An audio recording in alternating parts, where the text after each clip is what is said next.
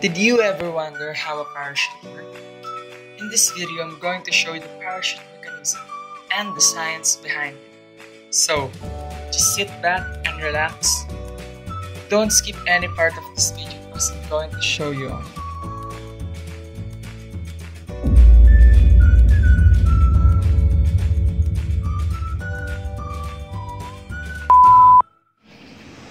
Imagine you are 10,000 feet above the Earth's ground trying to take a giant leap.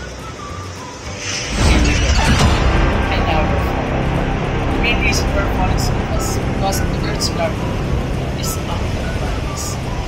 What do you think would probably happen if you jump from a higher place without a parachute? This is what it looks like.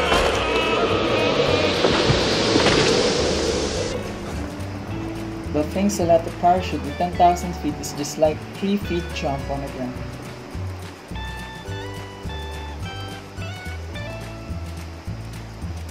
It creates a large surface area that enables to catch the airflow or the air resistance that drag us outward and oppose the gravitational pull and prevent us from plummeting. As the parachute above us expands, it catches air.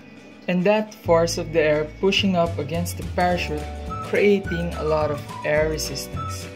The air above is really strong as it equals the force of the gravity, and as we're heading down to the Earth's ground, instead of falling down at 10 miles per hour, we're slowly going down at the speed of around 10 miles per hour. Thanks a lot to air resistance.